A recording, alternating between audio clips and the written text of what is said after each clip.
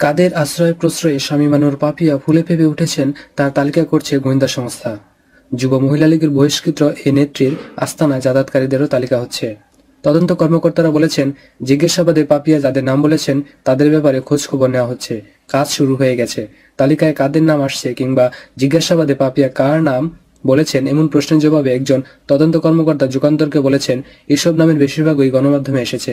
তিনি বলেন, পাপিয়ার দেওয়া তথ্য এবং মোবাইল ফোনের কল লিস্ট ও SMS পরীক্ষা নিরীক্ষা করে পাপিয়ার সঙ্গে তাদের সম্পর্ক এবং লেনদেনের তথ্য খতিয়ে দেখা হচ্ছে। স্বরাষ্ট্রমন্ত্রী আসাদুজ্জামান খান কামাল শুক্রবার বলেছেন, পাপিয়ার সঙ্গে জড়িতদের বিষয়ে তদন্ত হচ্ছে। সাভারের আশুলিয়ায় শুক্রবার একটি মাদ্রাসা ভবনের উদ্বোধনী অনুষ্ঠানে পাপিয়ার প্রসঙ্গ টেনে স্বরাষ্ট্রমন্ত্রী বলেছেন, পাপিয়ার সঙ্গে যারা অপরাধ করেছেন তাদের বিষয়ে তদন্ত চলছে। যারাই অপরাধের সঙ্গে জড়িত তাদের সবাইকে আইনের আওতায় আনা হবে, কেউ পার পাবে না। ইতিমধ্যে একটি সংক্ষিপ্ত তালিকা করা হয়েছে জানিয়ে তদন্ত সংশ্লিষ্ট কর্মকর্তারা বলেছেন, প্রাথমিকভাবে নিশ্চিত হওয়ার পর কয়েকজনের উপর নজরদারি চলছে। এদের মধ্যে বর্তমান ও সাবেক সংসদ সদস্য ছাড়াও ক্ষমতাসীন দলের কয়েকজন নেতানেত্রী রয়েছেন। ক্ষমতার খুব কাছাকাছি থাকায় কর্মকর্তার নামও রয়েছে ওই তালিকায়।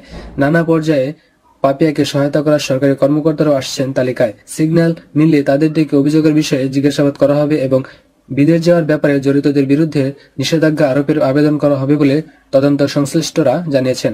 গ্রেপ্তার করার আগে পাপিয়া নানা অপকর্মের বিষয় নিয়ে কাজ করছেন র্যাবের এমন একজন কর্মকর্তা যুগান্তরকে বলেছেন, বহিষ্কৃত মহিলা যুবলীগ নেত্রী পাপিয়ার রাজনৈতিক উত্থান ঘটেছে এক সংসদ সদস্যের হাত ধরে, আর তার অপরাধ জগতের বিস্তার ঘটেছে জেলার আরেক এমপির প্রশ্রয়ে। তদন্ত সংশ্লিষ্টরা জানান, বিভিন্ন সরকারি বেসরকারি অফিসের বড় বড় কাজ মোটা অঙ্কের কমিশনের ভিত্তিতে পাইয়ে দেওয়ার বিষয়ে দেন দরবার করতেন পাপিয়া ও তার স্বামী।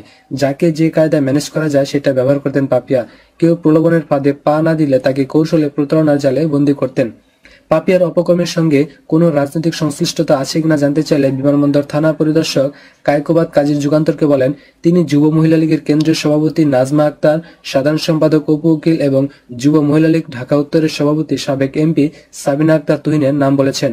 সব অভিযোগই যাচাই করা যায়নি, সবকিছুই খতিয়ে দেখা হচ্ছে উল্লেখ করে তিনি বলেন, পাপিয়া নিজে বাঁচার জন্য অন্যের উপর দায় চাপাতে পারেন, তাই তার দেওয়া তথ্য যাচাই করতে এর মধ্যে হোটেলের সিসি ক্যামেরা ফুটেজ জব্দ করা হয়েছে। যেসব রাজনৈতিক নেতা, আমলা বা ব্যবসায়ীর নাম এসেছে, মামলার প্রয়োজনেও তাদের জিজ্ঞাসাবাদ করা হবে।